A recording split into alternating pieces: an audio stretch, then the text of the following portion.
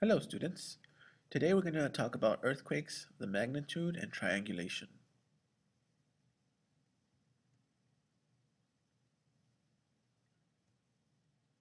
So what is the magnitude?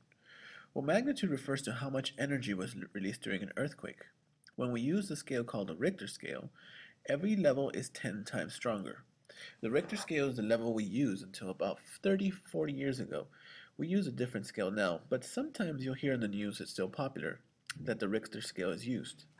What's interesting about this magnitude, how strong the earthquake is, how much energy, is notice that when it comes to like the small earthquakes, 1 or 2 or 3, they can happen every minute, every hour, every day. Small earthquakes are always happening, and that's why we know that our Earth is always changing, always moving.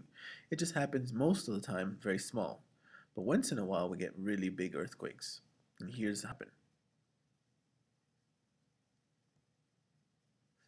The scale that we use now is the modified Mercalli scale.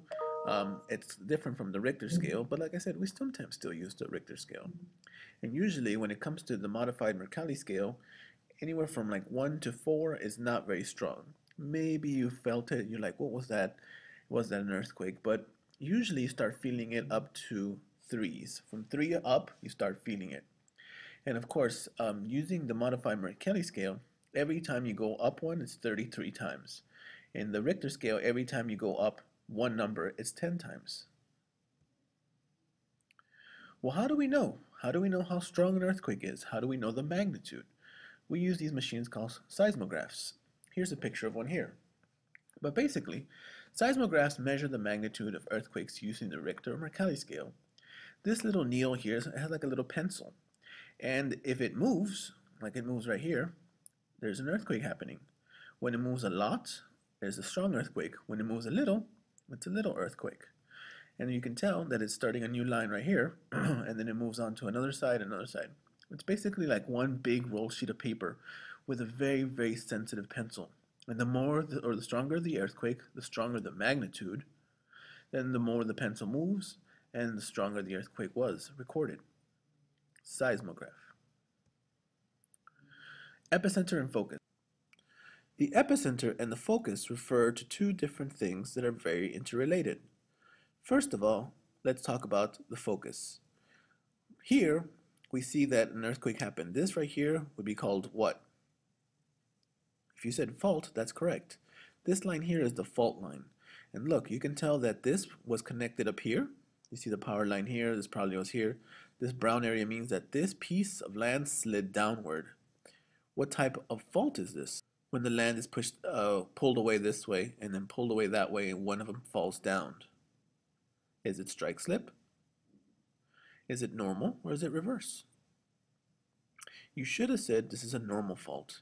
When this big piece broke and was pulled this way and fell downward, an earthquake happened. If you measure on top, like this people in this house right here, the epicenter, it just means where the earthquake happened above ground. So in this, you see the street right here, this, if you were standing in this spot, the earthquake would have felt the strongest because it's right underneath the focus. If you would have been standing here, it would have felt strong still, but not as strong as here because that's not the epicenter, which is underneath the focus. The epicenter is the exact spot above ground where you feel it. The focus is where the earthquake starts deep inside the earth.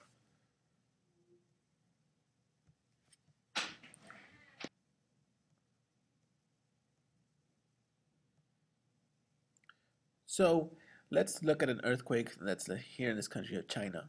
So if you were living in this city here, you would feel it the strongest because you're at the epicenter. But if you were living a little farther away, you are farther away from the epicenter, then the earthquakes feels weaker and weaker. If you keep going, since this is China, Japan's over here, and then California is all the way over here, you would feel it less and less and less, or not feel it at all, depending on how strong the earthquake was. Now, how do you find the epicenter? To find the epicenter of an earthquake, usually you subtract the primary wave speed. So let's say an earthquake happens now. Then you are going to feel another wave. That second wave you feel is called a secondary wave. You subtract the primary wave speed from the secondary wave speed. Let's say the primary wave hit now. Then you subtract it, it hits 2 seconds later, which means that the earthquake was really close by. But where exactly? You make a circle. If let's say your radius is 2, then you make your circle. And then other seismograph stations would also make circles.